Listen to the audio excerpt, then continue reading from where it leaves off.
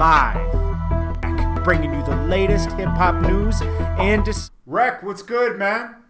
Salute, JT. I'm good out here, Salute, man. You heard me?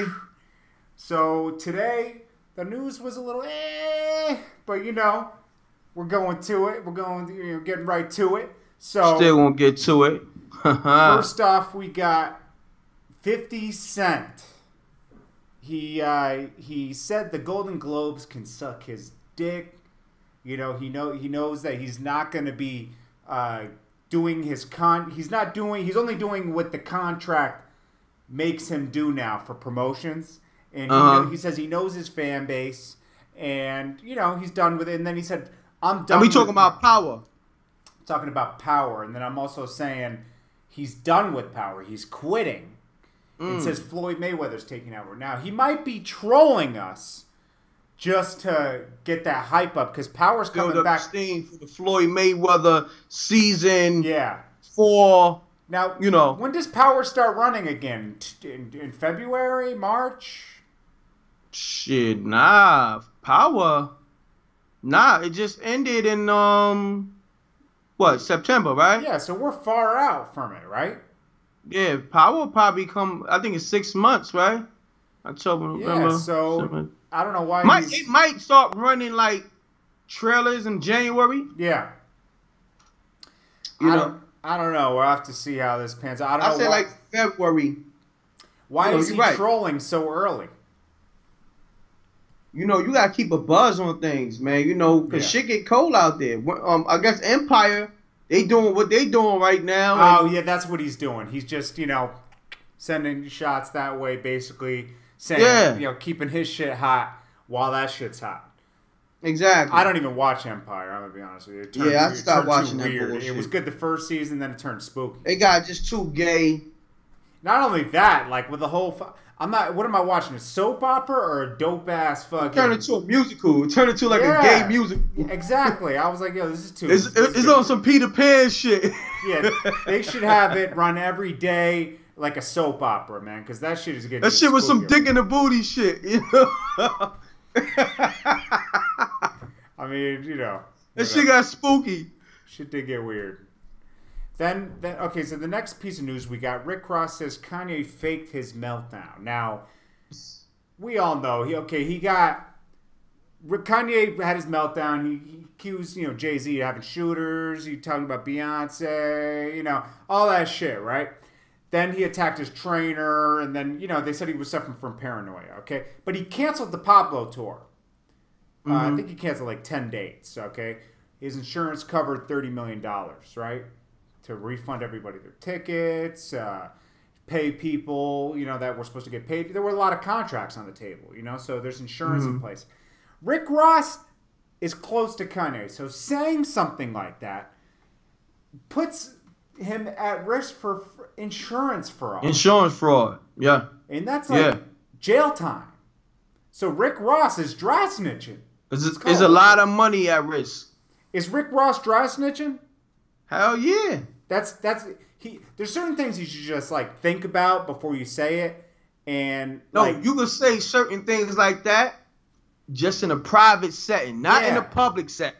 Yeah, with cameras and because that's something you joke with Kanye and Jay-Z and Beyonce at the the dining room table. Yeah. You know what I'm saying?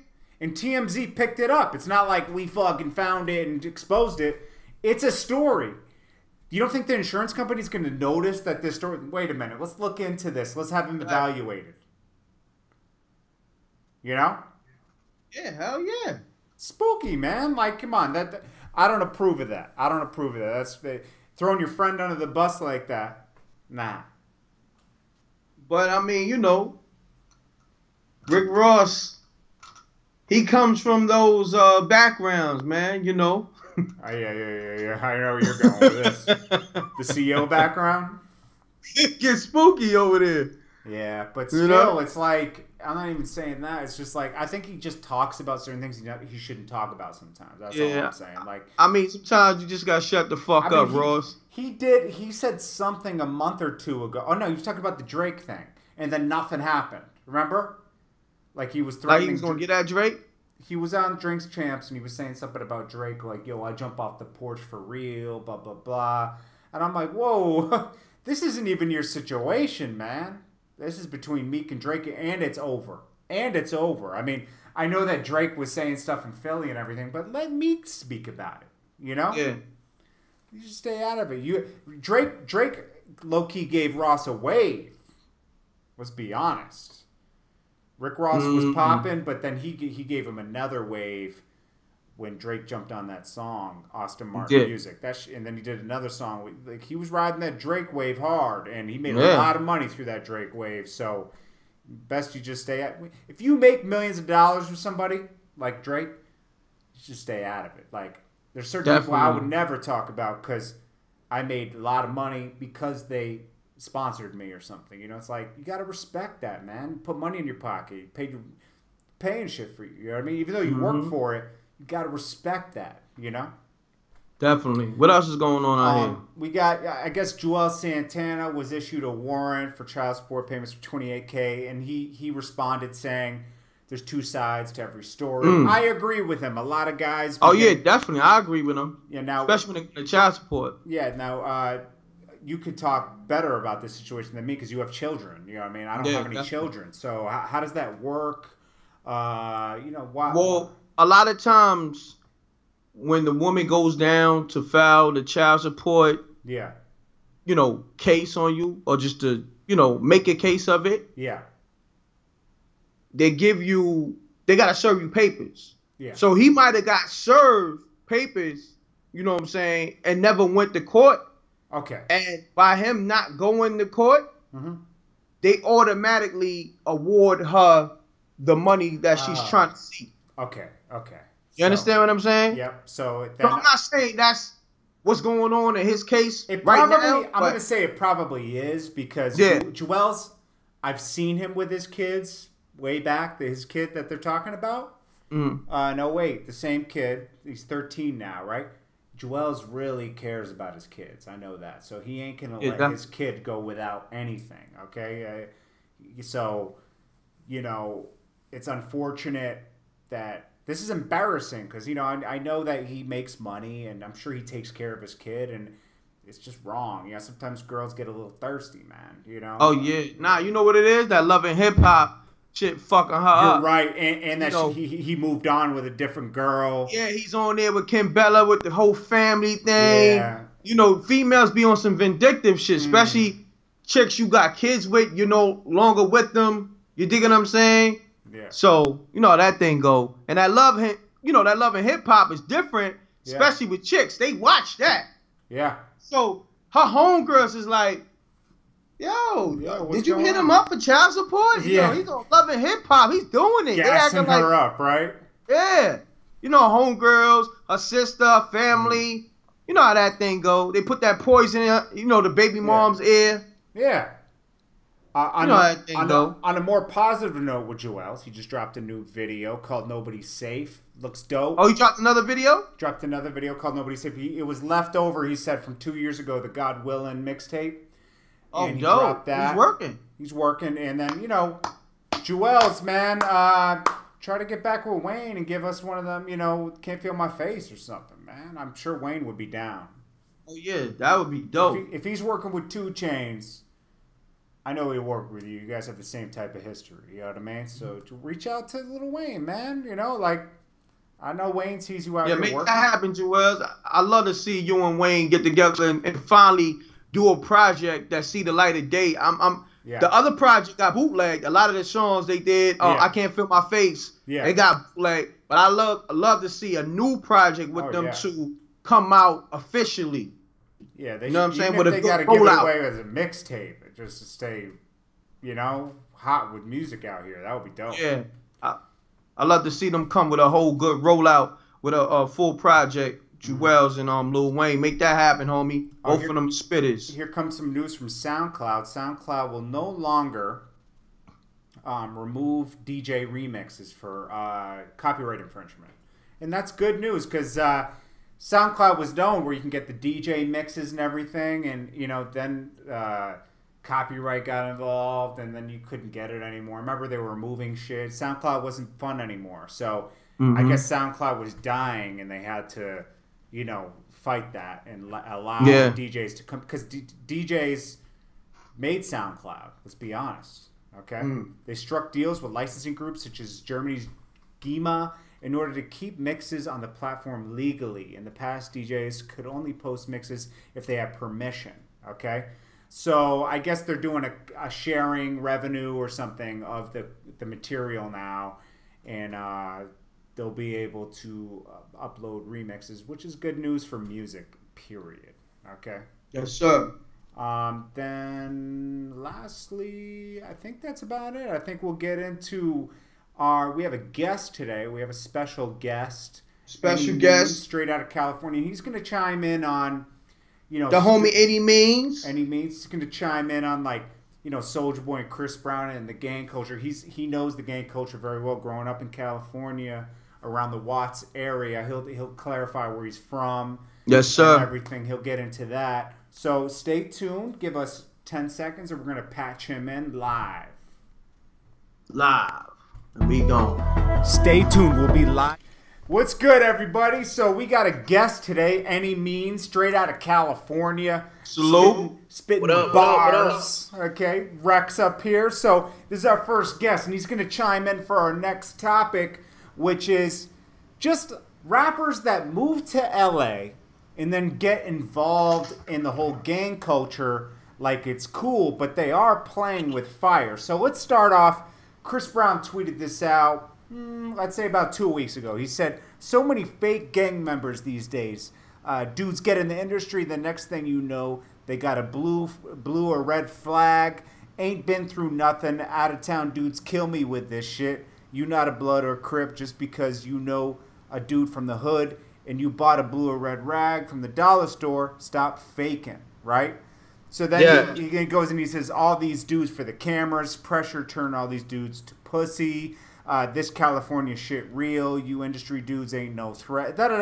It's like, what? Is he talking about himself on his own gram? Like, what's going on here? These guys, we know he's from Virginia, okay? You move out there, you start hanging out with Bloods, Crips. That doesn't make you a Blood or a Crip, am I right? Like, you know. I mean, it doesn't necessarily make you that unless, you know, you're initiated at some point.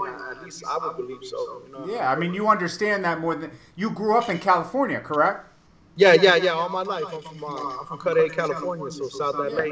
I mean, it just depends on what their agreement is. I guess maybe he touched down, maybe he went to the hood and got co-signed. I don't really know what his vibe is, but still, the way he's talking, you would think he grew up in Compton. Yeah. I mean, it definitely sounds like he's, you know, talking like he's a reputable. You know what I mean? Yeah, let's be honest. He's living in Calabasas in a nice mansion, you know. But you know, for the sake of saying it, let's give him the benefit of the doubt. Maybe he is a reputable. Maybe knocked out a couple of people at the show. I'm not saying we're not saying Chris Brown's pussy. We know he maybe he did a drive-by. We don't know what his resume is. I don't know. But how do you feel? Right, though. How do you feel when you see, like, these guys like Soulja Boy and everything on the gram with the guns and, you know, they're repping Blood, whatever they're repping? You know, how do you feel about that being someone watching it? You know what? At first, I used to be entertained by it. At first, when I was a little bit younger and shit. But now that I'm a little bit more mature, I think it's kind of corny a little bit. You know what I mean? Because they just giving the wrong impression to people. You feel what I'm saying? And they're influencing young kids. Not only that, it's like young kids. So like you pulling out K's, you saying you're gonna do this, you're gonna do that, or I'm gonna kill you. I done killed people before. It's like, well, then why you telling motherfuckers you done killed people? Yeah. So I don't really take it that serious because I know it's entertainment, but what about the people that don't realize that it's entertainment and they might take it serious and maybe they go do something to somebody, you know what I'm saying? Yeah, it's like I don't understand why they're flexing on the gram about that. That shouldn't even be talked about. You know what I mean? It's like, well, you definitely don't want to tell people on IG that you shot somebody. Exactly, and you want to be talking about cripping and being a Blood when you're a dancer and we know you for singing. Why are you even talking about that? It's like, just leave it alone. You know, like that's not what I'm looking at Chris Brown. I mean, I don't know. Does the initiation stop at dancers? Like, can dancers not can they not apply? Because, you know, there might be people who are dancers. you know, I'm just like I like Chris Brown for his fire music and his dance moves. You know what I mean? I like Chris Brown definitely for his music. And I'm digging his music. Before, and there was hella bitches there. And yeah. I appreciated him for that because I think I smashed one of them. You know what I'm saying? I'm not looking at Chris Brown to be a Crip or a Blood. I'm not looking at that because he bring out all the bitches, man. He does. No, Chris Brown definitely does get all the girls. I mean, he had Karuchi. She's one of the baddest ones in the game. You remember that chick name you smashed? Oh, that Karuchi, bro? Yeah, she's popping. Yo, Annimeanz. Yeah. You remember that chick name you smashed at the Chris Brown event? Nah, you know what? But I remember it was the Valentine's. Was it? I want to say it was like the Valentine's Day show for Power 106 in like 2012 or something. Don't quote me on that, but I remember it for sure because I was with this one bitch at the time, and she caught me cheating on her, and I was lying about it. But now that I'm trying to get myself popping, fuck that bitch. I was smashing that hoe. You feel me? So I hope she watching this shit, you bitch. So Annimeanz is a rapper out of California, and he has a lot of good videos out there right now. Right now he has the Dopehead Rental, Fuck You Pay Me. We checked it out already, and we're allowing him on the show because he's official. Annimeanz is official. We recommend you check him out. He's part of the whole Daily Hip Hop Live promo team, right? You know, he's out here. We're promoting him. Now tell us a little bit about where you're from in California. Like I said, I'm from a city called Cudahy. It's in South LA. It's like a small city, but just like in the area, people that know the area and are like, because it's just, the surrounding areas are like Watts, Linwood, Maywood, Compton. So everybody knows it's just like it's kind of like a dangerous city. It's really small, but it has a really bad reputation for like motherfuckers getting killed and shit like that. So. Yeah. I've been to Watts with J-Rock before and Glasses. You know, so I come from there, but as far as like just rapping, like I started out with Gorilla Black when he was doing the Dollar Figure essay crew. Okay. And I was part of that. There was about like 7 of us, and I ran around with Black and Hot Dollar for like maybe 3 years. Okay. Maybe even a little bit more, and then we all separated. He ended up going to jail eventually, and then I started doing like my just like learning the game, because when I was with Hot Dollar and Gorilla Black, like they was happy, they was still pretty on. So Gorilla Black had that big single. Everyone came out and he sounded like Big. Remember that was around that time. He sold a gold album, so he was a gold selling artist. So he did go gold. You know what I mean? So we had access to a lot of the big shit, so I was able to see a lot of the industry shit like that early. Yeah. But then when it was time for me to like really start working my music, none of that shit mattered because nobody knew who I was. You see what I'm saying? Right. So, do you remember what Gorilla Black went to jail for? Yeah. I know it was for fraud. And, credit card scams. What they had did is they had like a dude that was. Well, I mean, it's public knowledge now. Yeah. What they did is they had like some dude that got like social security guards from like some hotels and shit, and then they was taking like they would take like $20 or $30 out of every account and some shit like that. It's like it was like a high-end hotel that they had access to all these accounts and shit, and they was pulling the money out and they got caught. You know what I mean? So, but Black was all right, man. You know what I mean? He brought me in, and I got money with Black. And we did some Black's things. a nice guy. When I did business with him, he was always real cool. He's real cool. He always showed me love. That's one thing about him. Like, we ended up eventually falling out, but he always showed me love and shit. You know what I mean? And I always got money with him. It just, at the end of the day, like, we just had different views on certain things, and we just didn't agree. And it was, that's what it was. You know what I'm saying? That's fine. That happens. I mean, that happens with business sometimes. You can't always agree on everything. Yeah, so after that, like I did the independent thing for like a few years, maybe 4 years, and then I knew Glasses for a lot of years in between that, so I ended up hooking up with Glasses, and then he pretty much taught me everything I know as far as how to make records. He's a stand-up guy, Glasses Malone. Yeah, that's one thing about G is that he taught me how to like make records, make songs, make singles. I got a song that's on the record. I mean, that's on the radio right now in LA called like the West Side. Yeah. It's on 99.1. So, and I was able to achieve that by the stuff that he taught me as far as working records to radio, creating records for radio. So, do you have a video to the single out right now? Yeah, it's called like the West Side, and it features Jake and Papa. Okay, so we're gonna link that below in the description so you guys can check that out. Yeah. And Annimeanz is gonna be chiming in on the show every once in a while, so make sure you look out for him. Make sure you subscribe to him. We'll link his videos below and go over to his YouTube channel and check him out. He's definitely spitting some bars. You know, it's like it's different than a lot of stuff that's out here right now. He actually has content, and he's believable because he's actually living the life, guys. He's out. Yo, Annimeanz, give him your social media. It's everywhere for like Instagram, Twitter. It's ANNIMEANZ, and it's pronounced Annimeanz. I got a new video out right now. It's called All I Know. It's produced by DJ Official. Like that's Joe Moses' producer, and he's done a lot of shit with like RJ. He does like a lot of the bigger dudes out here. So yeah, he produced that record for me. Got my man Young Hustle on it from Long Beach. He's right here actually. Okay, shout out to you, bro. Salute. So Annimeanz is official, guys. He's straight from the hood. He's not. He didn't move from Buffalo, New York, and moved to California. Now he's repping California. He's straight out of Cali from the hood, speaking about his life. Now, and you know that the thing about the music is I want everybody to know is that like I know a lot of people do trap and different sounds, but like my music, we making it. You know, it sounds like California. It sounded classic type of West Coast to me, like real authentic West Coast music, and not following any type of vibe that's out right now. You're just doing what you like, and I like that about it.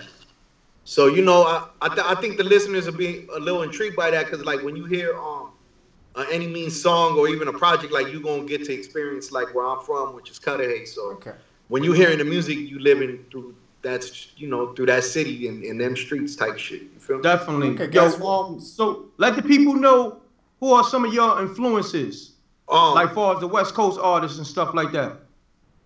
As far as West Coast artists, it was like Exhibit and Razzcast. But my actual like my real 100% influences was Nas, was Prodigy for Mobb Deep, was Mobb Deep as a collective.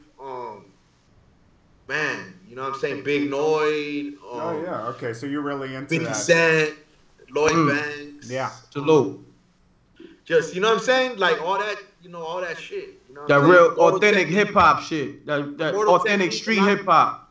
A lot of people don't give Immortal Technique his props. You know, he's like one of the greatest MCs I ever heard. That's my homie too. Salute to Immortal. So, just like real like gangster, like hip hop, I guess you could say. You feel street hip hop, yeah. Like, you know how motherfuckers like the West Coast gangster shit? Like, I really like the East Coast gangster shit. That's what I'm got you.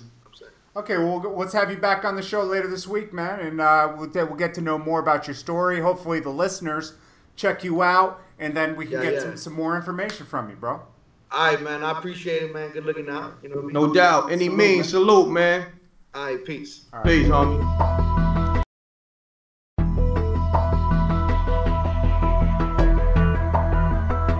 Stay tuned. We'll be live. I lost rec in the transition back and forth between Annimeanz and everything, but I just wanted to shout people out in the room. We got Yoski the Great, B Mac was good, man. I see you with that car Instagram thing channel going on. Boston George, David R, Tiskeski, Spooky. What else we got going on here? Yoski the Great, Looking for the Truth. T-Ray Certified, Nike Town, Terrell Rashad, DC Williams, Kaiser Music, Joe J. Simpson, T-Ray, Phil Jackson, Lucci, Ben, I saw you up in here, Eric Sims, DC All Day, King Leon's, let's see, Lucci, Dominique, Spooky, Kaiser Music, Joe J. Simpson, Dogman, DC Williams, trying to get all you guys. I appreciate you guys coming in. Don't forget, guys, we have the blueprint. You want to be on Daily Hip Hop Live? dailyhiphoplive@gmail.com. You need the blueprint for success. We do commercials. We do music videos. We design websites. I got the blueprint on how to lay out your career. dailyhiphoplive@gmail.com. Come with the budgets because this is work, okay? We put that work in. We got all the media stuff you need. This is a one-stop shop, designing websites, promotions, radio, everything. We do it all. We're connected with Wendy Day. She can assist you with consulting. This is a one-stop shop, guys. We give you the keys to being independent, not relying on getting signed or having an artist co-sign you, building your own thing ground up. And Daily Hip Hop Live we have tons of different stages for you to be on. We have, MREC has Forbes CBD. I have my blog. We have our YouTube channels. We have so many things for you guys. We have Wendy Day's speaking events. So, guys, make sure you hit up Daily Hip Hop Live at Gmail. Inquire. Lock in now, because we only have a few spots available. We can't take on too many clients because then we can't give you guys the attention you guys need. Okay, we're going to take a few clients at a time, and we, let you guys be a part of our thing. So, appreciate you guys for tuning in. We appreciate you guys so much. We're nothing without you guys. We're hot out here. We're all hot out here. Daily Hip Hop Live. I'll see you tomorrow. I'm trying to get Glasses Malone and Styles P confirmed for this week, so we'll have him. Juelz Santana.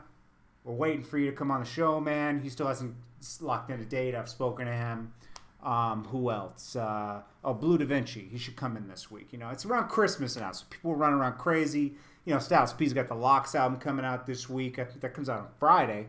So, there's a lot of things going on. But we appreciate you guys, and we're trying to make the show more and more interesting. And, I'm building out a bigger set here for you guys. I ordered a bunch of stuff to make the show better. So, hey, we appreciate you guys. Things Change 12. I'm going to get that video for you, man. I know you need that inspiration. Just wasn't very inspired this weekend. It was a real slow weekend, But, hey, J Hood, we could get him on the show too, but I want to get Styles on here first. And Glasses, he's coming on. I'm just working that out with him, which day works for him. So appreciate you guys. Make sure you retweet the show. Make sure you hit that bell next to the subscribe button. Help us get this show popping, man. Retweet the show. When we're done, go to my Twitter, JordanTowerJTF. Retweet the show. Get it out there, guys. We need your help. The bigger we are, the bigger we all are. Okay? Chat to you guys. See you tomorrow. Tune in tomorrow.